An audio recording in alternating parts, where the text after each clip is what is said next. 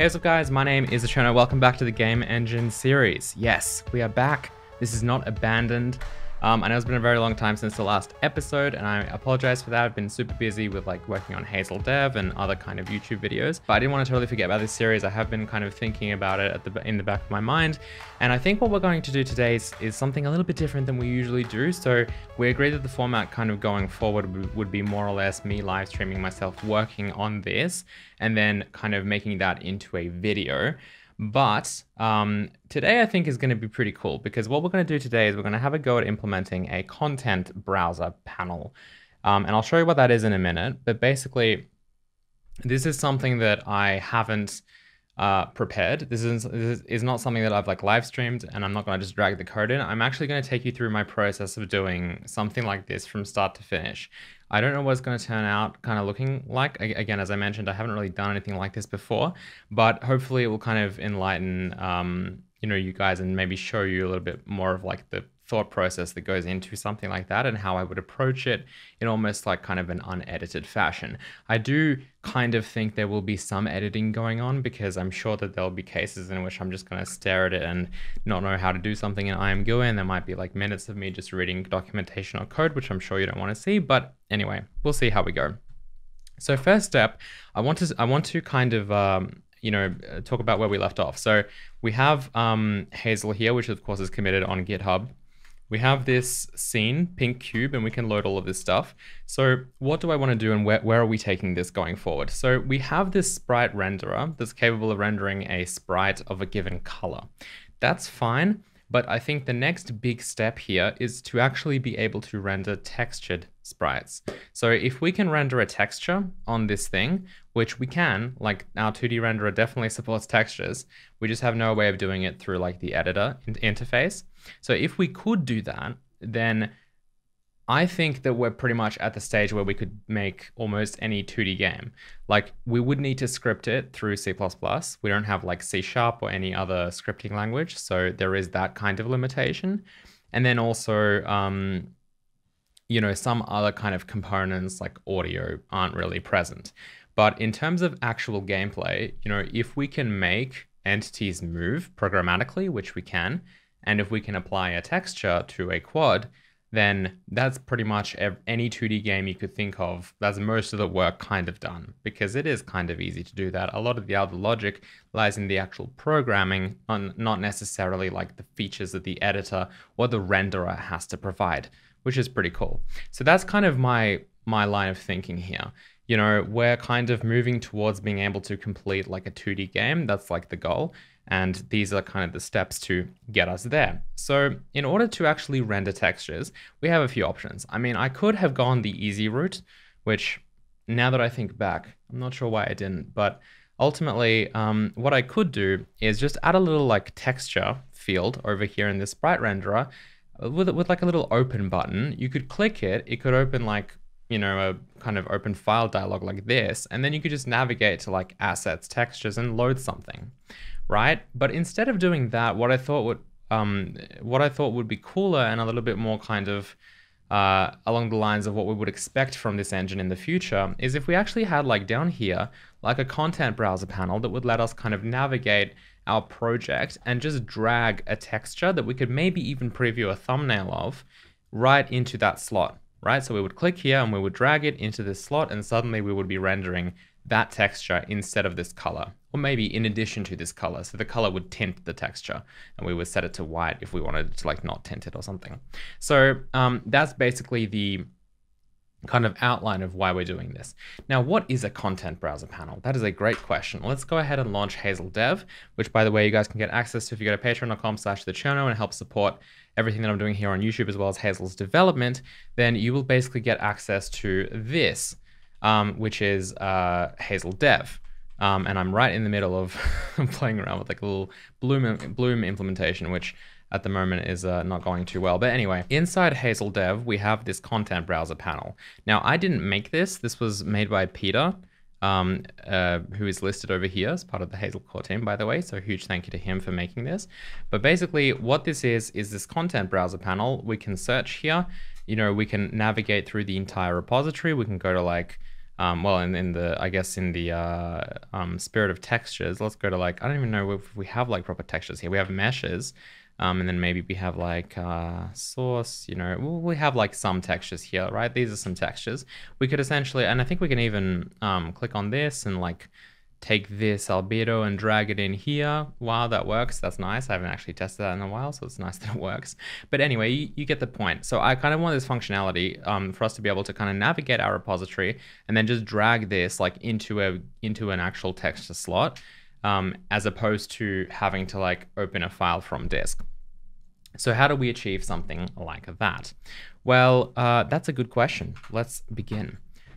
So the first thing I want to do is think about where this belongs. Now, a content browser panel is definitely not something we would probably ever have in the runtime. There are a lot of cases for having these content kind of panels in the actual runtime. So meaning I would want to put it into Hazel, not hazelnut. Like for example, like a scene hierarchy panel. Why would you ever want that in Hazel's runtime? This is actually a question that gets asked pretty often, like in the Patreon chat or in like, I get like messages about it every now and then.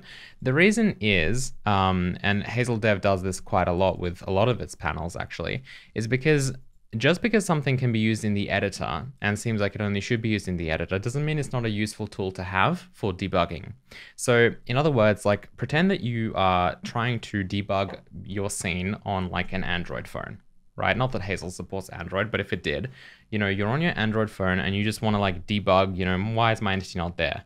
Or like, where is it? Is it even in the scene? Right? So you bring up the scene hierarchy panel right there on your phone, which you can obviously do because it's all IM GUI. It's not written in like Qt or WPF or something like that. It's all IM GUI, so it's all just C++ rendering, right? You can bring it up and you can be like, oh, okay, it is in my scene. And then you can click on it and see that its transform is like way off. So something went wrong with the transform. I think you kind of get the point. So basically, it's kind of those panels aren't really useful for like a shipping game, but it is still useful for debugging and like maybe QA testing and all of that stuff. So whenever I kind of make tools for the editor, I always think about whether or not it's actually something that we want to have for the runtime. And I think that in this case, it definitely is, or rather definitely is not. A content browser panel is something that displays a folder that we have on our computer with assets that we may or may not want to use, right? We're not trying to make an editor for like our phones in terms of debugging. I don't really need the ability to drag in certain assets that the engine might not even be using. That's a bit weird. So it's clearly something that we would much rather have just for the editor. So in that case, it should work with just the editor. So we have a scene hierarchy panel. That's actually a good point. So in in Hazel Dev, this is not part of the hazelnut thing. It's actually part of Hazel, and that's kind of why. So at the moment, we've made it part of hazelnut, which is okay, but I kind of did give my reasons as to why we might not want that. Okay, so content browser panel. This is kind of nice. It feels like one of those old school episodes where we actually write all the code live, which is fun. So we'll include our little precompiled header and we'll include content browser panel. And let's take a look at what we want to have here. So I don't know if we follow any kind of like pattern with our panels. Not really. I mean, what we kind of want is usually some kind of context. Now in the future, we'll have projects, and like a project will contain like an assets directory, and then that's basically the directory that we'll be browsing. At the moment, we just have this assets folder relative to our current working directory. So we'll kind of assume that that's what we want. But in the future, we'll probably take in an actual project into the constructor. Other than that, and that will kind of be the context. Other than that, we basically just have on ImGUI render, I guess, and then just like a default constructor. And that's probably it. So content browser panel. Let's see. So we'll have that on ImGUI render. We'll have just a default constructor. And I'm sure we'll need like some private variables and some other stuff as well. Okay. So let's try and create this.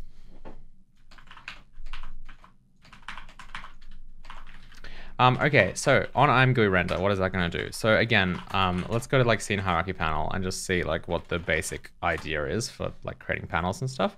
So we begin, and this is really just to save time. It's not that I don't know how to do this. It's not that it's complicated. It's just that if you can copy and paste code from somewhere, it's usually a good way to go. You know, if it depends where from and stuff, depends what the code is, but it's usually okay. All right, so here we draw obviously every kind of entity node. So what do we want to do here? Well, for the content browser panel, the first step really is we kind of want to, and don't forget, by the way, that IMGUI is obviously an immediate mode GUI. Basically means that like, you know, we do expect to run through this code like every kind of frame. So you have to be a little bit sensitive to like performance considerations as well.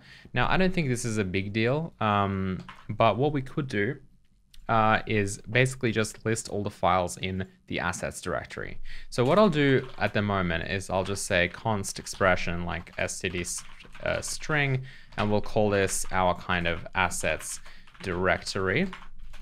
And I'll set it equal to assets. Now I will say here, now, do we not have a constant string? Can string not be a constant expression? I guess not. Well, it's not a big deal, I guess, but that's a bit annoying. Anyway, so we'll say that this is to be to be changed. So once we have projects change this. So for now, it's kind of just hard-coded to be assets, but in the future, we will change this. Okay, so content browser. And then what we'll do is we'll actually use the file system that we have in C++17, because the file system has something called a directory iterator. And this iterator means that we can basically just iterate through a directory, which I have no idea how to do. So let's just go ahead and Google this, and we will see how we can use this. Okay, so we have this example here from CPP reference. We can basically iterate through, so we just have like a file system directory iterator, and then we get P, which is a path. So let's go ahead and try something like this basically, right?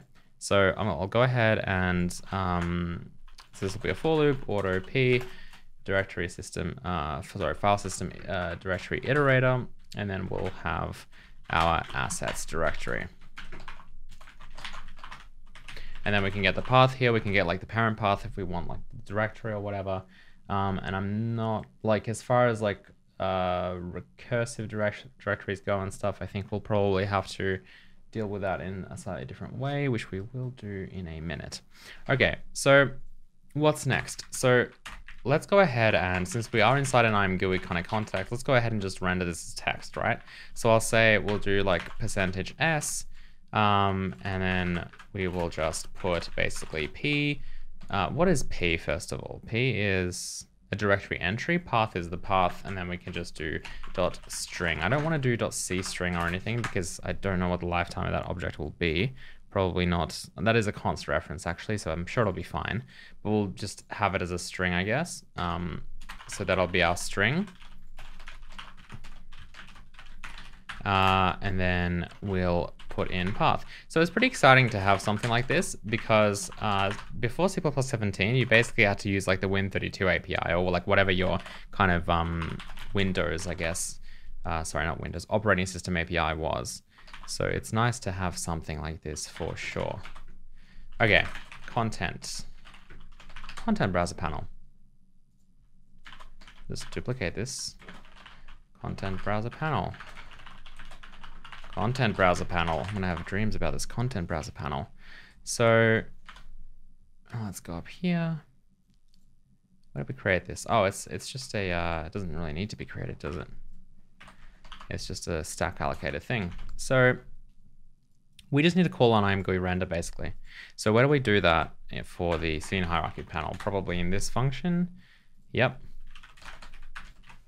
Now it's a good thing in the future to just start maybe adding these to a list, so you don't have to literally have like every panel here. And by list I mean like some kind of vector. But let's take a look at this. So we should be already kind of at the point where we should see every single, I guess, directory or path really that exists. So this is kind of exciting. It's like the beginning of our content browser panel. Let's just dock it maybe down here. It's a nice spot for it. So we have assets cache, assets fonts, assets scenes, assets shaders, assets textures. So you can see first of all that there's a few things here. So we have backslashes. We also have so texture shaders, scenes, fonts, cache. So this is everything, and it's also relative to the working directory, it seems, because it includes assets itself. So that's what we have in here. Now, because we're doing this every frame at the moment, the cool thing is that if I like add a file here, cherno.txt, you can see it's literally here, right? So in like 2 seconds, we've like already created something that can just, you know, be almost used as a content browser. People say C++ is slow to work with. So let's delete that. It disappears. Great. So all we want to do now is probably trim that kind of working directory situation. And also make a recursive function out of this. But the thing is, we don't really need to have it be a recursive function. All we need to do is enable us to actually browse 2 paths. So what I'm going to do is, as a very simple case, I'm going to change this to be a button instead. And we're going to say that basically what this is going to be is if we click on that button, I want to try and navigate to that directory. Now it's very important to also distinguish between what is a directory and what is a file, because if it's not a directory, then like, what are you doing, right? So if it is a directory, let's go ahead and add this kind of functionality to it. So I'll add a button. I guess, will it be a button? Yeah, we might make it a button either way. We'll see. I'll have path here maybe. But basically, if it is a directory, we'll render the button, and then if the button is pressed, then we want to actually navigate into that directory. So how do we do that? Well, we have to keep track of some kind of path that we're currently on. So I'm going to go ahead and I'll just treat this as like a file system path. By the way, this is definitely something worth noting. If you're unfamiliar with this file system thing that exists in like C++, 17, this came up in the Hazel core team. And I think that it's something that's definitely worth mentioning. It's really quite important to understand what classes actually are, right? Classes are obviously containers of like data of certain like variables ultimately. And that's what kind of makes up a certain class. I think it's important to understand what a class is, right? So in the case of this kind of path class, and there's a lot of stuff here, so I'm just trying to kind of make this a little bit easier so we can at least see what this is. So like line 1429 is roughly where it ends. You can see that basically the only thing that is inside this path class, at least the MSVC kind of, you know, Visual Studio implementation, is string type text. Now, what is string type? String type in this case is a wide string. Now, a wide string is a wide char, right? So not like a UTF-8 thing, but like a 16-bit kind of character. Now, that being said, that's all a path is. It's not some magical file that contains like some crazy file system link or like open handle to like, you know, a folder on your computer or something weird. It's just a string. It's a wide string, right? So, don't be like too afraid of like, you know, if you have to toss up between like, I'd rather store it as a string because that's probably more efficient than a file system handle. It's not a file system handle. It's an actual, it is a string. So it's kind of, you know, let this kind of be just hopefully something that you guys can think about in the future. Not when it comes to maybe this specifically, but just in general, just be aware of the data that you're actually manipulating, because it's easy with kind of higher level languages to just forget, you know, what is happening underneath all of that abstraction that kind of, you know, that makes up all of your code basically. So I'll say current directory, and that will be what we're currently on. So again, you know, upon construction, so I'm actually going to create a little constructor here. We're going to actually set this to be the assets directory. So let me just take this away. So we're going to just set this to be the assets directory, and I guess we could do it up here. So what happens is when I actually navigate to a directory, what I want to do is kind of simple. So first of all, it's important to like notice that when we actually printed this out, it was pretty clear to us that it was like assets / whatever, right? So because it's that, we don't really care too much about the whole assets / thing, because everything is going to be relative to assets. Now, if we really wanted to deal with that, we could just use there's like a relative function inside the file system API that's actually quite useful. But instead what we can do and what we need to think about is that if we're currently in the assets directory and we see something like assets / what was here, like shaders or whatever, we want to enter into that directory, then we can't just take like assets or our current directory, which is assets, and try and append this to it. Because if we do that, then we wind up with assets / assets / shaders. So what we really want is, because obviously we're just displaying stuff that's in the current directory, we just want this last part. And there's a few ways that we can do this. So I think if we just do p, okay, once we actually have the path, right? Or p.path is the path, kind of. Why does it keep doing that? Then we have, so stem, I think it might be stem, it might be like file name or something. I don't know, to be honest, but I'm pretty sure that file name will actually give us the, so let's maybe take a look at, and again, this is where some debugging is kind of nice. So let's just, I don't know why I've decided to do this. Let's not do that. We might as well just imgui it, right? So let's just do p.path.filename. I'll do imgui text, and then this will be p.path.filename.string. I'm a little bit scared about using cstring because I feel like it won't actually have that memory for us. So let's just do p0, p1. So I want the file name and the stem. I just want to see what they are, because I have a feeling that,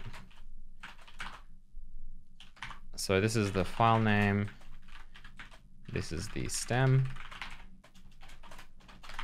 So one thing I like to do quite often is actually to validate like the data that I'm dealing with, right? So I like to be aware of what everything is. Yeah, so C and yeah, okay. So this is what happens when we don't, it's because they're wide characters, so we have to actually do .string. Otherwise we just get like the first character, because it runs into a null terminator, null termination character really quickly. So cache. Okay, so in this case they actually return the same thing. So what stem does traditionally is it just returns the name without the extension. So if I had something like that cherno.txt file or whatever, right, cherno.txt, you can see that in this case the file name is cherno.txt, but the stem is cherno. So if you want to get the file name without the extension, then that's what stem is. But in this case, folders don't have extensions. But what if we had a folder with an extension though? I don't think, would that matter? So like, test.txt.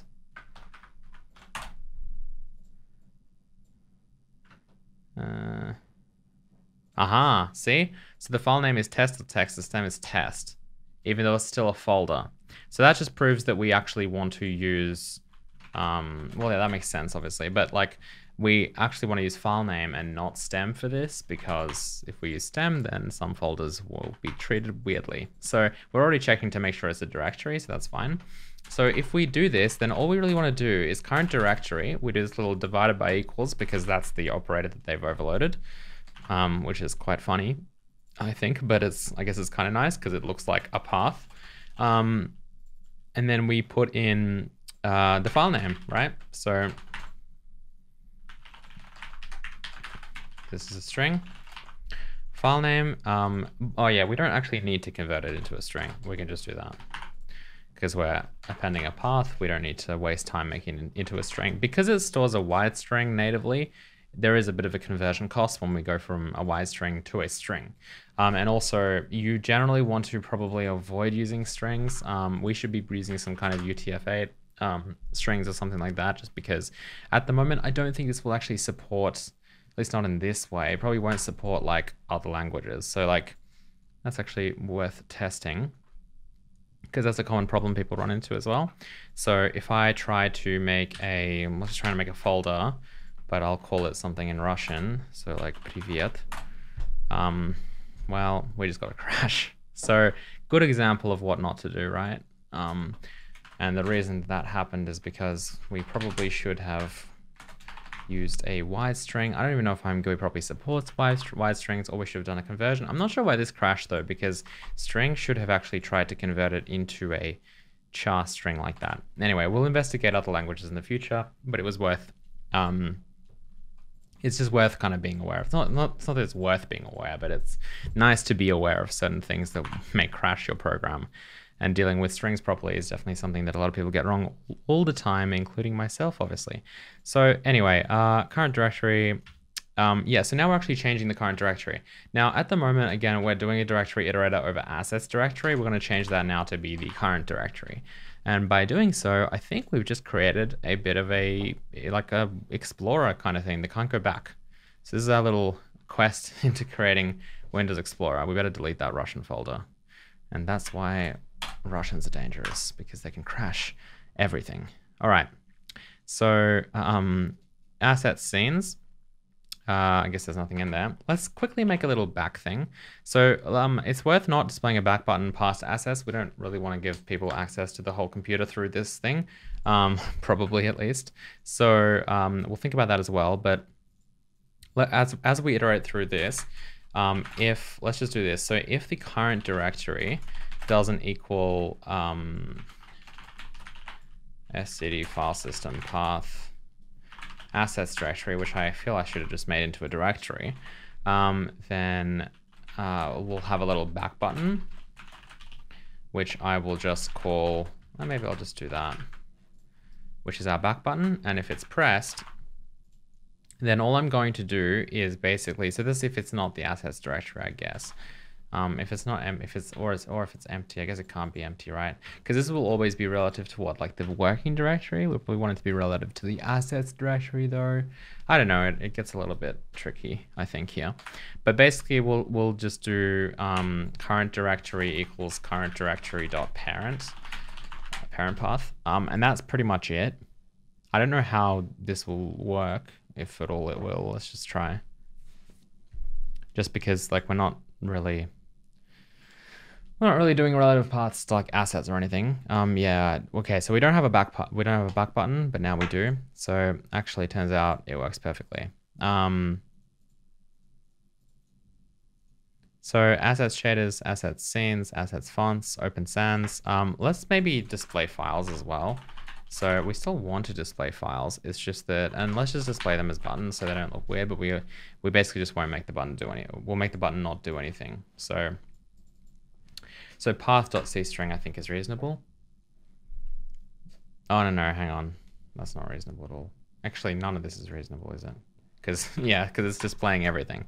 So let's kind of switch up a bit. So what I will do is, okay, so the first step into kind of formatting this so that it looks a bit nicer is we want to make sure that we're relative to assets. How do we do that? So there's something called, and where shall we do this? Maybe like here. So std file system relative, and then this will return a path that's relative like to something else. So basically what we'll do is we'll put the path in first, which is simply p.path. And then the base path is actually what we specify here. So the base path will be the assets directory, basically. So hold up a second. I just want to do this.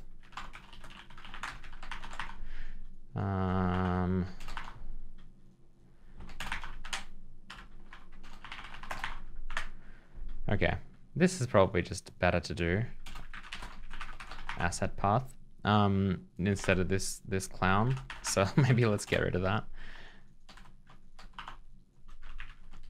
I guess I'll make it const.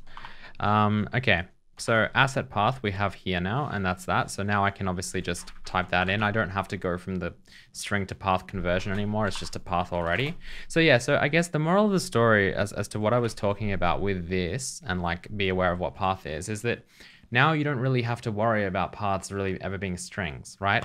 Paths are always capable of being not just ASCII, right? We just demonstrated that by trying to make a Russian path and seeing it crash, right? So in other words, keeping it as string doesn't really make much sense. And if you want to keep it as a wide string or a UTF-8 string or whatever else, then it's the same essentially as just keeping it as a path. So what's the downside of keeping it as a path?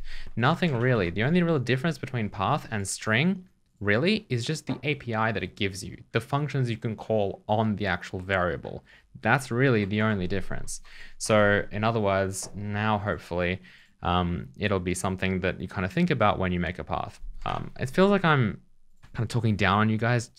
Not what I'm doing. I'm just kind of, I'm almost frustrated at my own experiences in the past. And that's kind of what's coming through here. So let's set this to asset path.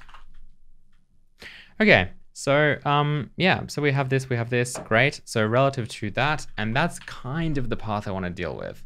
So this is, let's maybe call this IT for like kind of iterator. So this is like the actual kind of variable that we're iterating through.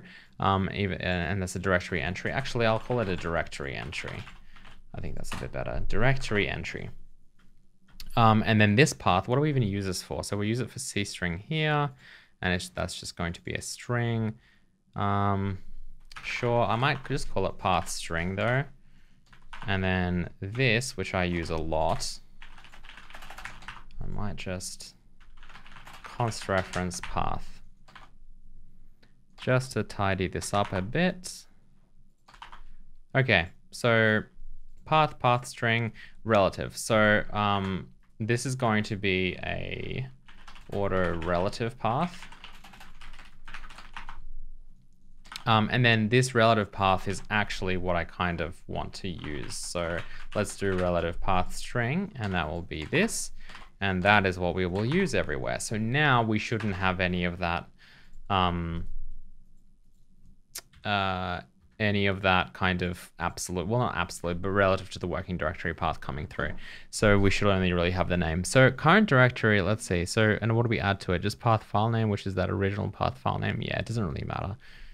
Let's go ahead and try and run that.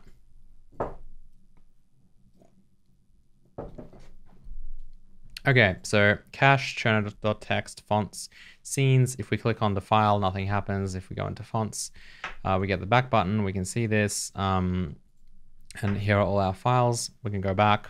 We can't go back past this. Textures. Okay, so we actually still have texture slash blah, blah, blah. That's okay. I think it's just because, yeah, so we've got the relative path, which I think is probably worth having.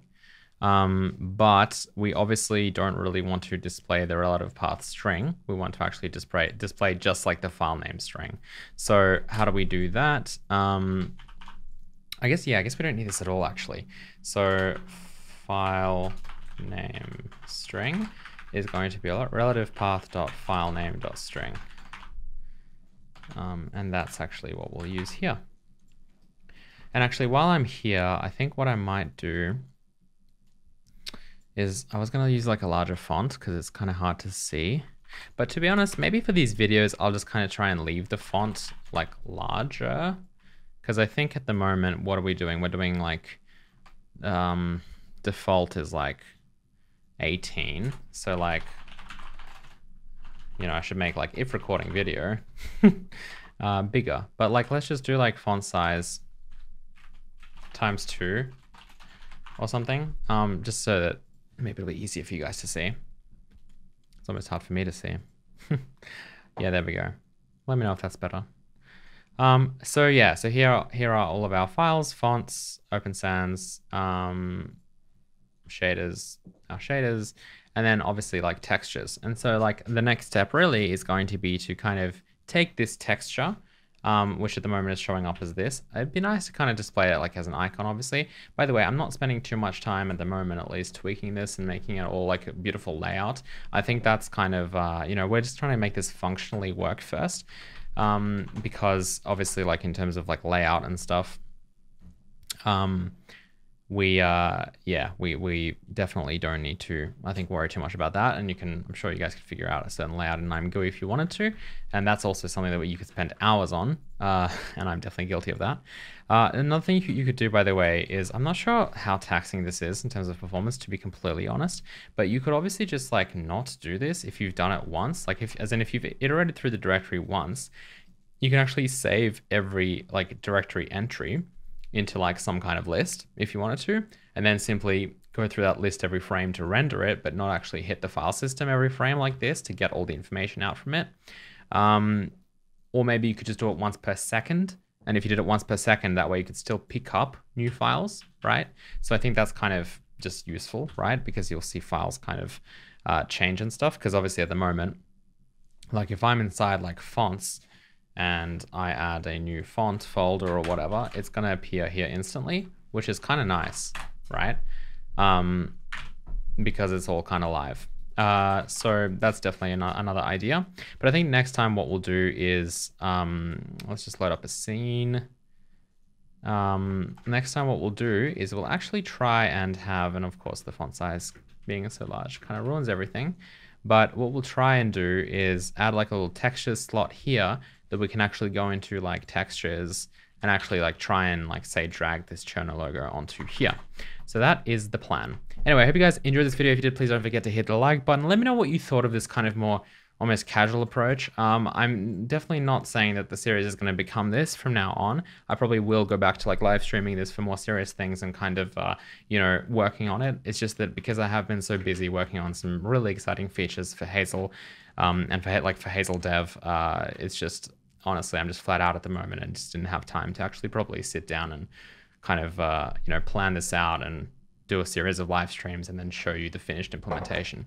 But I also thought that it might be beneficial and fun for you guys to kind of watch how I go about doing something like this. Anyway, thank you guys again for your support. You can support the series by going to patreon.com/thecherno and you'll get access to Hazel Dev, and all of that lovely kind of other community stuff. And yeah, next time, as I mentioned, we'll probably continue working on the content browser and try and set up textures, because the next kind of step there is also the material workflow. We want to be able to probably create materials and specify maybe even custom shaders and stuff like that, so that we can actually start kind of building these 2D games. Anyway, huge thank you to all of you guys for watching. I'll see you next time. Goodbye.